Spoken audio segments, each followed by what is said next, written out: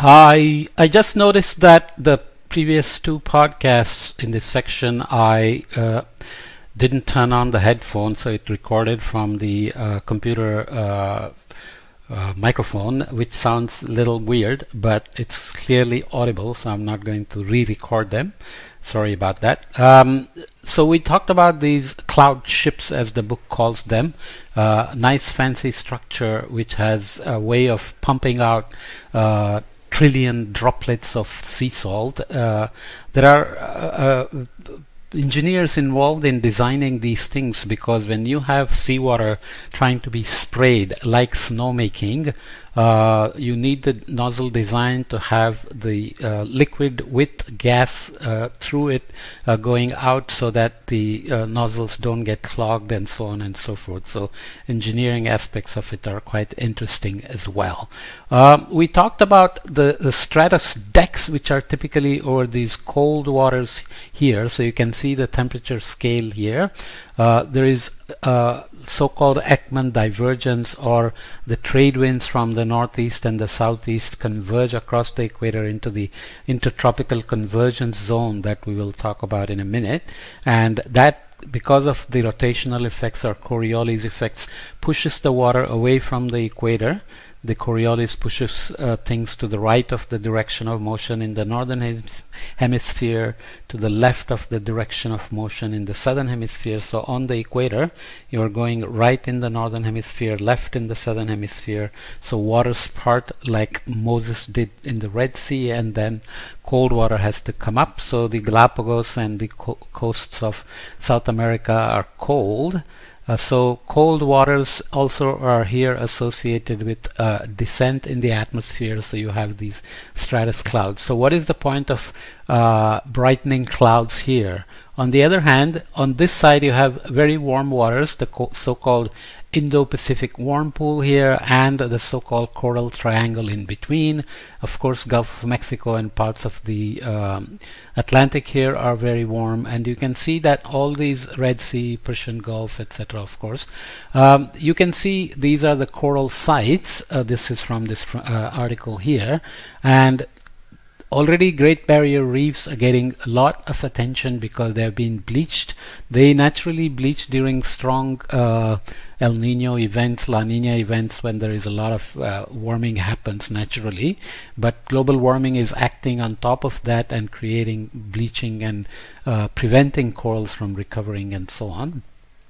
So a community of Australian scientists got permission to try cloud brightening experiments in April 2020, I think, and they claimed success in the sense that they did manage to change the cloud optical properties and reduce the radiation falling on the barrier reef. It was done at a small scale, and now they have plans to go back and do it on a larger scale. So here is the ship that went and did it. You can see the spray here, and this is the machine on the deck that is spraying out salt to create cloud condensation nuclei.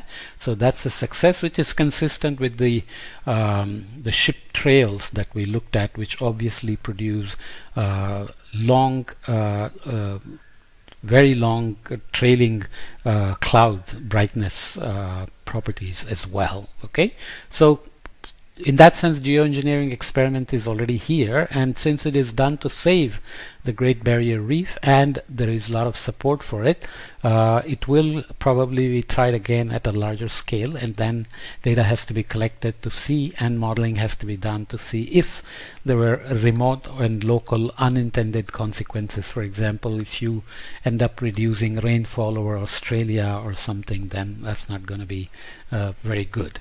The next idea in terms of soggy mirrors is called brightening the leaves. So genetically modifying the leaves, the wax that they release and so on, to actually change the albedo. Vegetation tends to have a very dark albedo, very dark surface. Albedo is much less over the vegetated sites compared to deserts, for example, or urban areas. So this is the crop fraction derived from satellite data again, and you can see there are quite a few details here over parts of India, China, Europe, Eurasia, and America, South America, and North America, and so on. And the idea is that that gives you a sense of how much area is potentially available to modifying the albedo of the leaves. So this is showing the change in surface air temperature as anomaly for the experiments done in the model by changing the albedo properties of these crop fractions. And you can see in December, January, February there is a slight bit of cooling here, and there is a large cooling here, which is in the Arctic Circle away and over Greenland. So obviously you have non-local impact of changing vegetation albedo, and this is for the summer months. And you can see there are some spots where there is warming happening, and you don't want warming in these Arctic circles and over Greenland and so on, or over India. There seems to be some relation here. Every time any geoengineering experiment is seen to cool parts of China, it is seen to warm parts of India and vice versa. So some local monsoon dynamics here has to be understood well to see what the impacts are. And we will see that there are also hemispheric impacts of doing such experiments. So the impact of such large-scale cooling, as we know from volcanic eruptions as well, is bound to have an impact on the hydrologic cycle and rainfall distribution. So this is the consequence of rainfall distribution changes on the annual mean soil moisture anomaly. Soil moisture can also directly change, because when you cool the surface temperature, you're going to change the latent heat exchange, because the relative gradient of the saturation moisture between the air and the soil is going to change, which is going to determine, including the wind speeds, the evaporative losses.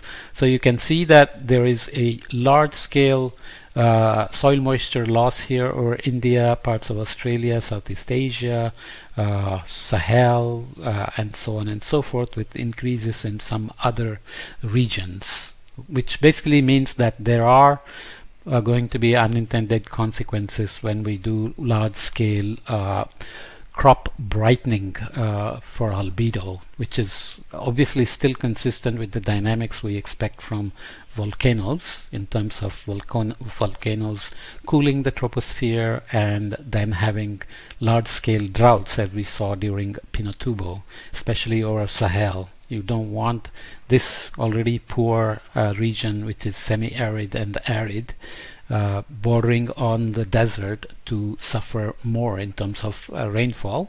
In fact, there is a very nice study reported by Alessandra Giannini and Ping Chang and Saravanan, arguing that the extended multi-decadal drought over Sahel from the 1940s to, I think, into the 1980s could be attributed to the ocean warming, which was caused by industrial activities over US and Europe, whereas that was initially blamed on overgrazing by the pastoralists and deforestation and so on. So there have been unintended consequences of unintended geoengineering experiments, which we always have to watch out for, but also learn from them and see if those same dynamics work when we do geoengineering by design, and then see how they can be prevented.